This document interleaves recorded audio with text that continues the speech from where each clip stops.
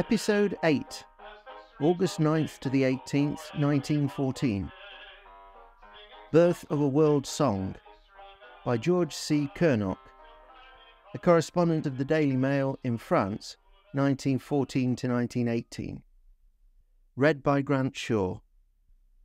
George Curnock, a famous war correspondent, was in Boulogne when the secret landing of the Old Contemptibles was taking place.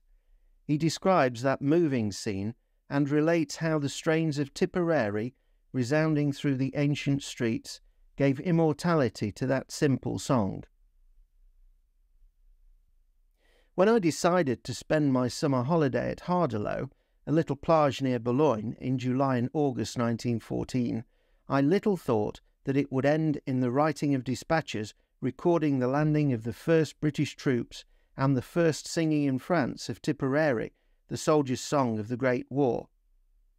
Our first forecast of war came when Germans of military age packed their trunks and took their children from the sands of Hardelot. I realised during that last week of July that the war, so long anticipated, was coming at last. In 48 hours the invasion of Belgium began. By wire I sought and obtained my editor's permission to remain in France as correspondent of the Daily Mail at Boulogne. I found Boulogne seething with emotion. Reservists were pouring in from the countryside. Among the English who remained, as I did, there was one consuming topic of conversation. Would England come in?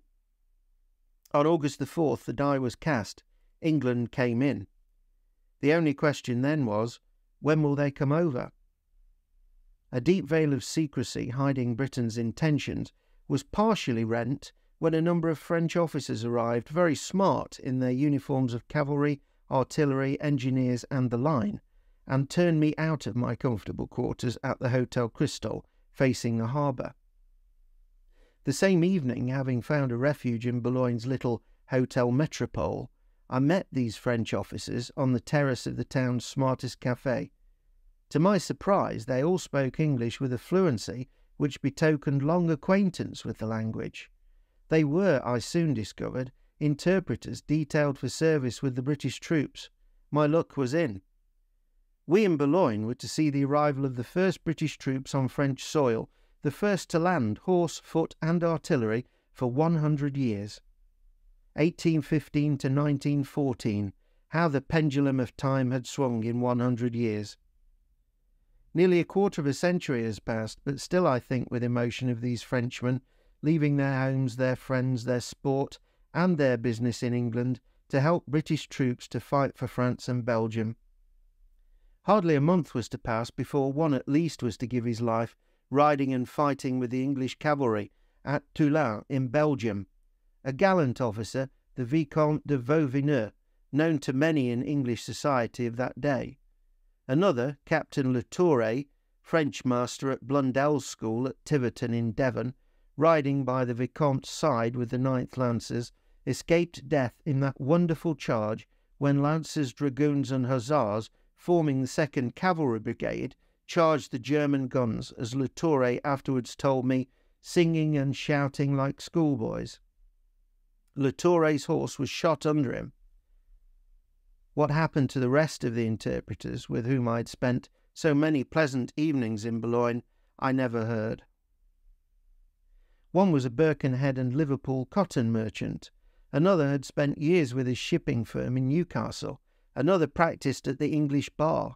Another had hunted for years with the Pytchley. Another was a man of leisure. And the 8th of this little band was a former attaché at the French embassy in London. Peace to their memory. They were the first to help the English on French soil.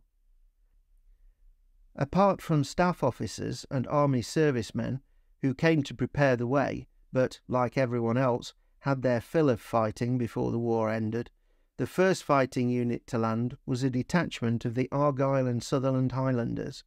How strong and sturdy, sunburned and gay they looked, khaki-clad but kilted, with knees bare and pipes skirling. Among my Hardelot acquaintance was a nephew of that old Scottish golfer, Andrew Kirkcaldy. Himself a golf professional with the Hardelot Club, the younger Kirkcaldy had served in his youth with the A&S, and nothing could stop him from joining up again when he heard the pipes and saw the lads. The battalion doctor rejected him daily. Peacetime rules regarding teeth and other impediments to perfect manhood still held good, but the colonel took him. All Boulogne belonged to Kirkcaldy when he was allowed to join again. His joy was great, his glory brief. Before Christmas came, Kirkcaldy's name was on another roll of honour. 6 long days passed, and then the British came, heralded by a notice on the walls of Boulogne which put the old town into a fervour of anticipation.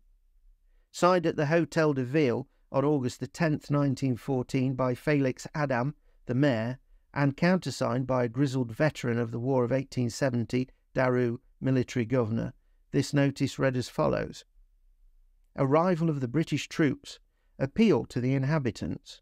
My dear citizens, this day arrive in our town the valiant British troops who come to cooperate with our brave soldiers to repel the abominable aggression of Germany. So before the invasion of the barbarians, all Europe rose against the light race who menaced the peace of the world and the security of other people. Boulogne, which is one of the homes of the Entente Cordiale, will give to the sons of the United Kingdom an enthusiastic and brotherly welcome. The citizens are requested, on this occasion, to decorate the fronts of their houses with the colours of the two countries. Boulogne burst into a display of bunting. The flags of Great Britain, France and Belgium were everywhere on the houses and across the streets. There were sad hearts and grave faces among many who put out the flags, for already the 8th Boulogne Regiment had called up its reservists and sent them away to Belgium, with a kiss and a prayer for each, and the rumour that the regiment had been hard hit in the bloody fighting in the north was rife. The 10th of August 1914 was a Monday. More than a week was to pass, so strict was the censorship, before the British public was allowed to know what we in Boulogne were going crazy about. On Monday night, August 17th, at 9:45 p.m, the official press bureau in London issued the following notice, which sent a great thrill through England and indeed the whole world. The expeditionary force, as detailed for foreign service, has been safely landed on French soil. The embarkation, transportation and disembarkation of men and stores were alike carried through with the greatest precision without a single casualty. Without a single casualty. The phrase was hardly to be used again during 4 years.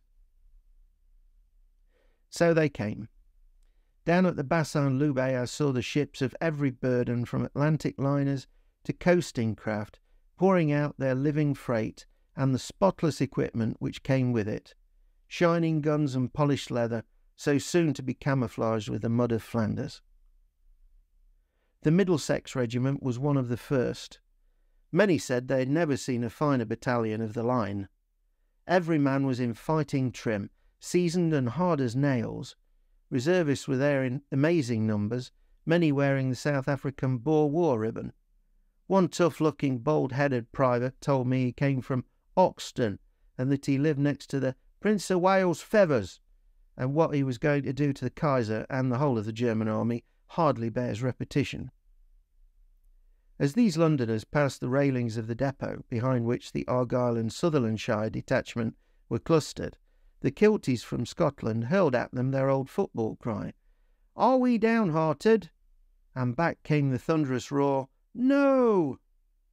Boulogne caught the phrase, and the next day, as battalion after battalion of Worcesters, Royal Scots, Gordons, Highland Light Infantry and Connaught Rangers and many other famous regiments landed, the townspeople called it again. But Oxford and Bucks varied the cry with their own slogan, "Shall we win?" And back came the answer, "Yes." On Thursday, August the 13th, came Boulogne's great day. In glorious sunshine, the British troops, hitherto quartered in and around the docks, made a set march through the town to their camps on the hills. To watch them pass, we took our places in the doorstep of the Hotel Metropole. Beside me stood Madame and her 3 little children, clothed in the deepest mourning. Rumour had spoken too truly of the fate of the town's reservists. Her husband and the children's father had gone with the 8th Boulogne, never to return. Dead on the field of honour was the official message. Enthusiasm redoubled on both sides as the men passed on foot, while their officers rode quietly between. Company after company, battalion after battalion, they swung up the Rue Faidherbe and the steep Grande Rue, shouting their slogans, whistling and singing their songs. How familiar the songs were! I had heard them often from when these regiments came back from the Boer War. The soldiers of the Queen, my lads, who've seen my lads.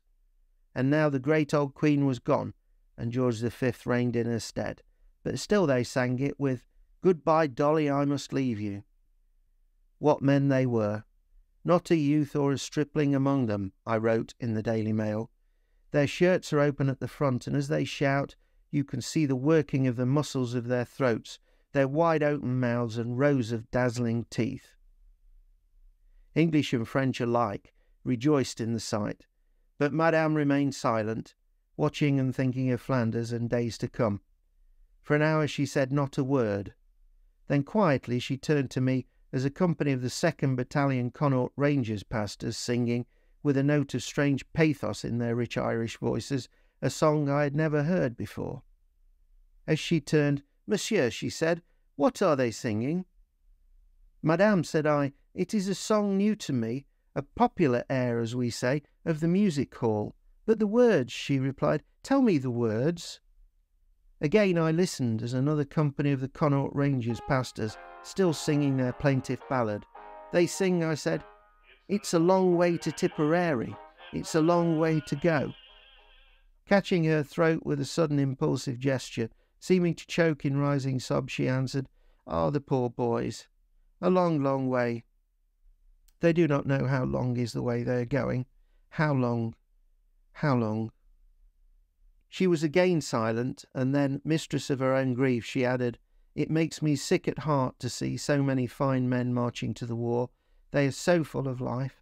Never have I seen such splendid men. Oh, but they are brave, to go laughing." When that afternoon I came to write this story of the landing in this march, I set aside the old songs and named only this one song sung by the Connaught Rangers. To me it seemed to fill and complete the picture as no other song could do. When it arrived in London, the censor, cutting out a great deal, allowed this story of Tipperary to pass. The Daily Mail printed it and gave Tipperary, in a few hours, worldwide fame. From that day, August 18th, 1914, Tipperary was played and sung everywhere, even in Germany. Chinese brought to France for work behind the lines had their version. Every soldier of Kitchener's army sang it on a route march and arrived in France singing it. Tipperary was played second to our national anthem in France and Belgium throughout the war, and is still played in both countries on every occasion in which British soldiers figure, as on the dedication of the Menin Gate. Canada set her own words to the tune, and though the American troops when they came had their song, Tipperary penetrated to every state, as it did to every British dominion. After that first great march, the troops passed daily to their camps on the hills, the very sites on which Napoleon's army for the invasion of England had camped not more than 100 years before. Then came the day when our troopships went elsewhere than to Boulogne harbour. Mons had been fought. The combined armies of France and England were southwards on the Marne and beyond. Only a few poor broken men of the thousands we had seen came back to Boulogne. The camps were deserted. Not a man of military age remained in the town except the gendarmes. Boulogne was an open town. The guns of 1870 were taken from the castle walls. With my colleague of the Times, I remained at the little Hotel Metropole. Not a soldier of the Allied forces stood between us and the Germans. Each night we said, "Tomorrow the Uhlans will be here." Each morning we expected to be awakened by the sound of their horses' hoofs clattering over that same granite roadway which had resounded so recently and so bravely to the march of the British troops. One English officer, a major in the reserves, alone remained at the Hotel Crystal, the coolest man in Boulogne. "Will they reach Paris?" I asked him one morning. "No," said he, "the French will take care of that." "But how can they be stopped?" I asked, "when they learn to do what we had to do in South Africa?" "And that was?" "To dig in," he replied. "Fighting in the open's no good nowadays. You must go underground. No troops can stand in the open against modern gunfire. And so it was. After the Battle of the Ourcq, which saved Paris, and the Battle of the Marne, which drove the Germans to the banks of the Aisne, both sides dug in. The first phase was over.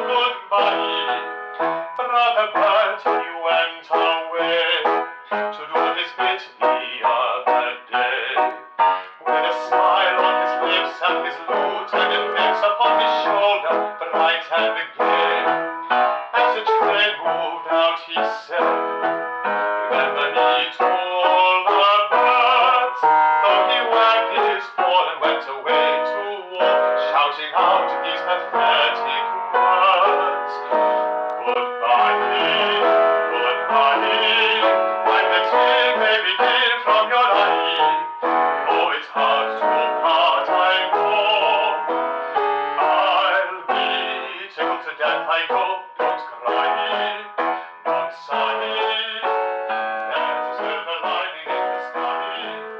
Once